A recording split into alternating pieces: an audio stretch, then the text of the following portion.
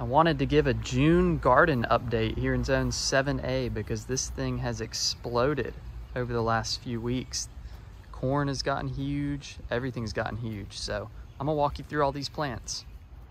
My corn has gone crazy in the back here. You can see it's taller than the fence, so this stuff is huge. I actually have 3 rows of it. The back row is Silver Queen, and it's been tasseling for about a week now. Here's those 3 rows. You can kind of see spacing on them here. Got about 12 plants in each row, about 6-inch spacing, and then the rows are about a foot apart. But the back row here is the Silver Queen, which has been tasseling. And then I have Sweet Bicolor as the middle row, and I actually just got the first tassel on it here. And then in the front row, I have one that's just called Incredible, and I think it's just all yellow corn. Then with it, I actually have squash, and the squash is going berserk this year. These are companion crops. This is 2 out of the 3 sisters. I would throw some beans in there, but I really just don't see much room because the squash has just gone wild. It's done really well this year. I used some myco inoculant on the roots. I think it's liked that a lot. But these leaves are just massive. And then getting down in here, we have quite a few squash. I'm actually gonna pick these today and then I'll show them to you. We have quite a few squash in them starting. And then this one over here, and look at the size of these leaves. But this one is actually zucchini, and this is a yellow zucchini. So it looks like I'm growing 2 squash plants, but it's actually a zucchini plant and a squash plant. I'm about to pick some of these as well. I'll show them to you. Hard to even reach down in there to get it. Oh, look at that bad boy. Good looking squash. Got to get kind of down in this corn here to even get to these. They've gone so crazy. There's another one. The reason I have this chicken wire around here is Fred the groundhog is back and has been wrecking havoc. So you'll see the chicken wire around this bed with the corn, squash, and okra. This bed with the peppers and tomatoes, he doesn't seem to bother those. And then that's the strawberry bed on the end with the bird cage on it. Can't even get to the stem on this zucchini, so I'm gonna see if I can just twist it off. Ah, there it comes. Bright yellow zucchini, very cool. Gonna snag this one too, it's gotten pretty large. Oh yeah. How cool. Immediately next to the corn and squash in the same 12-foot by 4-foot bed, I've got 9 okra plants. And these things were kind of slow to start, but they have just started popping off. They really love the super hot weather. So it's been very hot this week and they've started growing like crazy. They'll be the last ones to wilt when it's really hot. And we actually have our first couple okra going on here. You can see some in the background there as well. So I'm about to pick them. First picking of the season.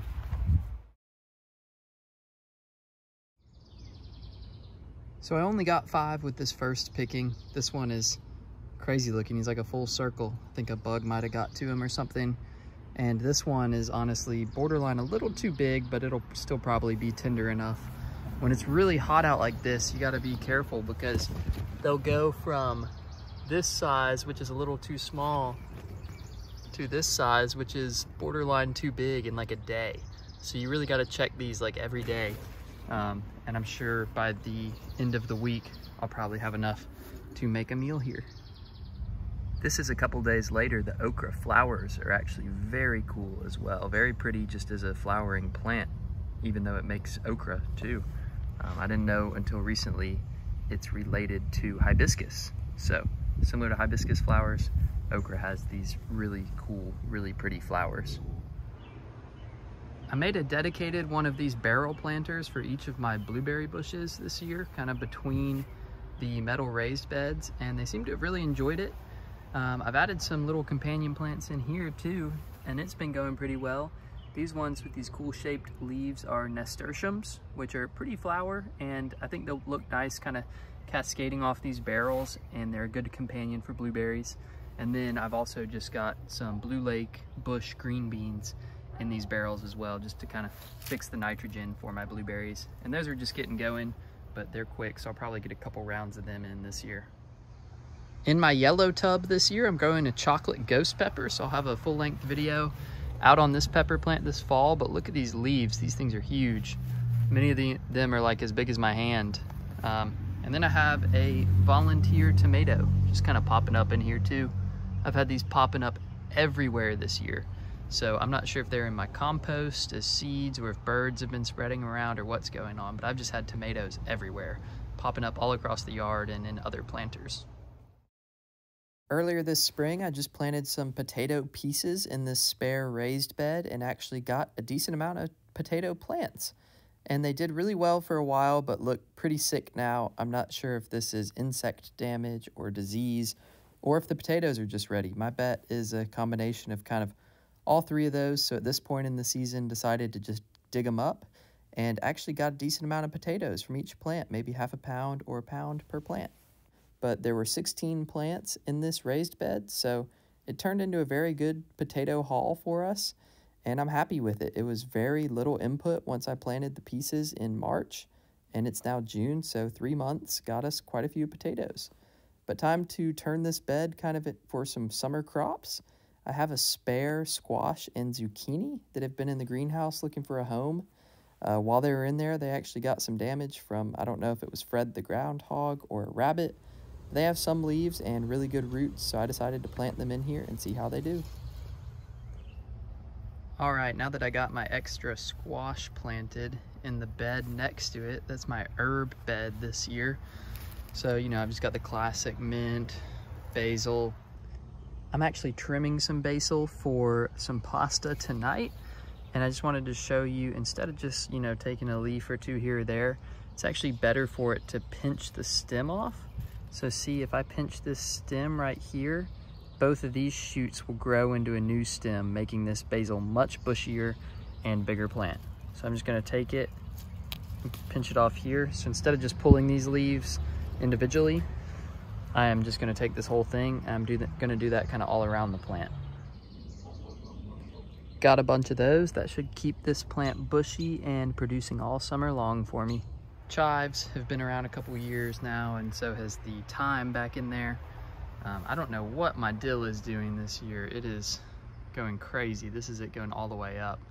But you might notice behind this, and actually planted in the same bed, this year I have my cucumbers, and then I just have this nice little string trellis on the fence, kind of taking advantage of that structure there for them to grow on. And they have been covered in flowers this week. You can kind of see how many flowers are just all along it. So I think I'm getting pretty good pollination. We actually have our first 2 cucumbers for the year. Here's one, or maybe 3 that is. This one's a little funky. See another one forming down there. And then I've got this one down here that looks about right. So I'm gonna pick 2 of these real quick and add them to my haul for the day. First 2 cukes of the year. I'm sure I'll be inundated with them soon, given all these flowers. Next to the cucumbers, still along the same fence line, this is another just volunteer tomato that popped up. I have no idea what type of tomato this is, but it looks really healthy. And I think what happens is birds will sit on the fence and just do their business, and then the seeds fall and plants tomatoes. But this one looks healthy, it's in a good spot. I figured I'd just let it stay. I'll probably support it from the fence at some point. Next to it, another one of those blueberry planters with the green beans and nasturtiums in it. And next to that, I have my asparagus bed, which has really gone crazy this year. This is the 2nd year since planting these crowns. This is a 4-foot by 4-foot bed, and I have 9 crowns in it. They've done really well this year. I probably could have picked some asparagus, but I'm holding off till year 3 on these. You can see some asparagus spears popping up here. It's funny, I realize not many people know how asparagus grows, but it almost looks like a cartoon when it just comes up out of the ground. It's just like, who would expect it to grow like that? But it's just so obvious. And then it creates these pretty ferns. I really like them, so I'm not too bothered by putting in the investment of letting them grow for a couple years before you can eat them. Year 3, so next year I should be able to get some, and then they'll produce for me for 15 to 25 years probably. And then I just planted some green beans around them as well. Just kind of slip those in wherever I can. These are just bush Blue Lake green beans again. They'll fix the nitrogen, and this asparagus is heavy nitrogen feeders, so I think it'll like that. I actually added some compost to this bin just a couple weeks ago, and that's when it really went wild and started pushing up more and more spears, but excited for that. Over here by the stock tank pool, which has been another little side project that's been really fun that I've been enjoying this summer. I might make a video on it later. I have my Tabasco peppers in the pasta sauce crack key jars. They've kind of stalled out though, honestly, so today I'm gonna be putting them in a bigger system. I got these Tabascos in their new larger crack key homes. Subscribe if you wanna see a check-in on them later this summer. And check out the video on me building these if you haven't. They did really well. I really don't have any regrets on them. They did a great job of getting the Tabascos from seedling size to about this size, and that's just kind of when they stalled out. So I figured I'd give them a bigger home and some better nutrients. This is my setup for peppers this year. 2 years ago, I did solely these 5-gallon grow bags, and the peppers did awesome. Then I went to more raised beds for the peppers last year, and they did okay. But I'm back to the 5-gallon grow bags, so I just have 1 pepper in each bag. I think this spicy guy is a Scotch bonnet, which I'm growing a lot of this year. And then I've just got the 5-gallon grow bag, and beneath each one, I've put a paver just to keep them up off the ground. If they're sitting on the ground, the roots tend to grow through and into the ground, and then when you pick them up, it kind of pulls the roots out. So I've just got those sitting on the 5-gallon bags sitting on pavers, just kind of all along here. And you can see all my peppers just along the raised beds, tucked out of the way. Next is my Ahi Fantasy that's actually on its 3rd year. I don't know if you guys saw that short, but I have a short about this plant out. There's the stem from the first couple years, and then it popped up kind of at the base for its 3rd year of life. This is actually another Scotch bonnet.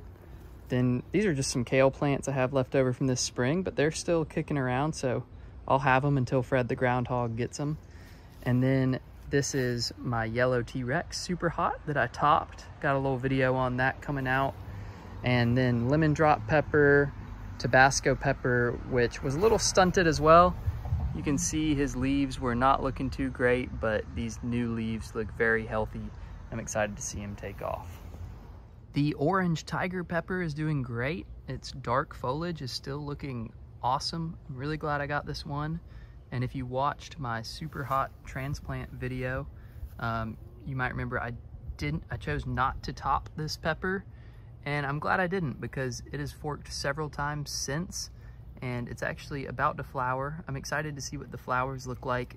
It appears they might have some purple streaks in them when they open up, but I almost topped it because it was so tall, and then I didn't, and I'm glad I did not because of that good fork. And it does look like it was actually so tall we're still getting some shoots off the bottom here, which should be good for pepper production. In the 4-foot by 12-foot raised bed behind the peppers, I have kind of a 3-way combination of peppers, onions, and tomatoes.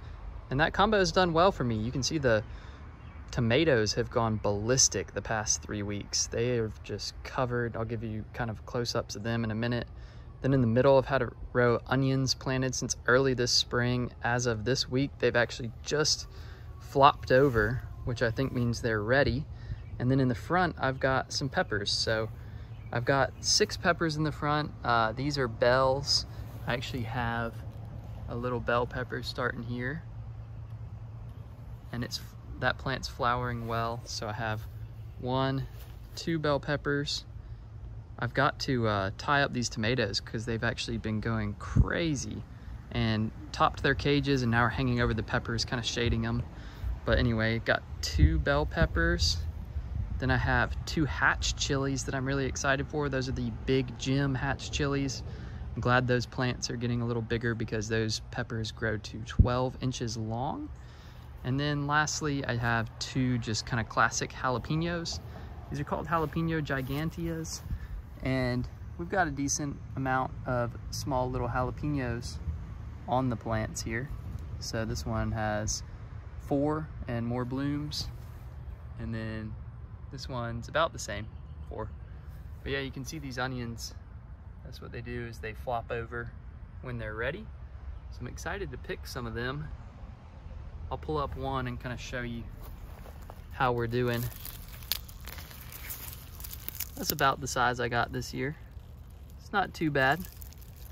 Probably could have fed them a little more, but I'm happy with it, and I'm about to have about 50 of those jokers just out of this bed between the peppers and tomatoes. Tomato time though, working from left to right. On the left here is an heirloom variety. This is Mr. Stripey, and it's been flowering well and got kind of some small tomatoes up top here. Down beneath though, I have some huge tomatoes. These things are gigantic. I'm excited for them to kind of start ripening a bit more. I think it's been kind of cool at night up to this point, so they've been staying green pretty long, but once they ripen, they should have some cool yellow stripes on them. Next to it, I have the Super Sweet 100. It's a cherry tomato, indeterminate as you can tell, because it has topped its cage long ago and now is just flopping. This is the one I really got to tie up because it's shading some of these bell and hatch chilies. But look at some of these trusses of tomatoes. That's just near the top. Still flowers everywhere. Down beneath here, I actually have my first couple starting to kind of turn on the left there, but that is a huge truss of delicious cherry tomatoes. Look at this one here. Again, just crazy. I've fertilized these once since planting. I think other than that, the only secret is I planted them very deep. So pruned pretty much all the leaves off, dug as deep a hole as I could, and then planted them in there with some Dynamico and some calcium all-purpose fertilizer. This one in the middle, I've got to tie up. This is some sort of tomato that I either grew last year or this year or just came from compost. This one is a volunteer as well, just popped up in the raised bed. Looks to be some sort of cherry tomato though. I've got to tie it up as well because it's kind of covered up the peppers here and onions. But next to it, another heirloom variety. This is just heirloom beefsteak, so a classic. You can see it is being very productive. Got quite a few little beefsteak tomatoes on the top here. Right here is one of the biggest clusters though. These things are giant, wrinkly, ugly. Down here some more. Just big wrinkly tomatoes. I am excited to have some of these just sliced on a plate. I'm sure they'll be delicious. And lastly, in this bed, I have the Roma tomato. So just kind of a typical sauce tomato, still flowering, which is great. And a bunch of tomatoes kind of around this side. Actually, a lot of Roma tomatoes in here, which will be great. It'd be awesome to make some pasta sauce with these. Just have with some noodles, and then maybe add them to some of my onions and make some salsa or something. This is one of the biggest Roma tomatoes I've ever seen. You can see with my hand there. This one is giant, and I think this one will be my first Roma tomato to turn red this year. I'm about to tie all these up though, because like I said, they are kind of taking over. So I think probably gonna pull all these onions in the middle since they flopped over, let them kind of start to cure, and then I'll tie up these tomatoes. That's what I got these two green steaks for. Just pulled all of those, now just got them on this pallet in the shed so that they can dry out.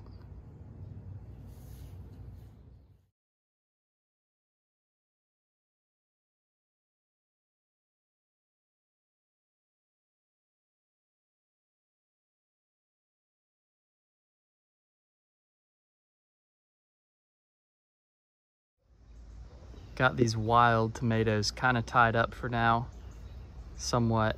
It is crazy that it's only June and they're this big. I'm not sure what I'm gonna do come July and August. These things might be 10 feet tall, but for now, got them supported to where the peppers in the front can get light again.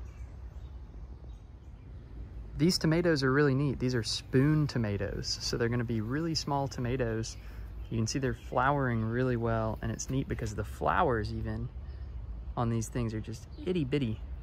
Very small flowers, but very productive. Ton of flowers on these plants. And down below, if I can find one, we've got some trusses of tomatoes already, and these things are itty bitty. Like here's my pinky next to one. Long trusses though. See, this truss still has flowers on the end even. Here's a good one over here. Yeah, check out these. These are spoon tomatoes. Never heard of them. I got the seeds for free with a seed order for some pepper seeds. I'm gonna shout them out too in my Scotch bonnet grow video that'll come out this fall. These are the Scotch bonnets. I just kind of mentioned those spoon tomatoes in that video because I actually planted them on the same day, and I got the seeds in the same order. They were the free seeds that came with these Scotch bonnet seeds. So kind of crazy. That's how much the Scotch bonnet has grown in the time since planting. And that's the tomatoes, like 3 feet tall.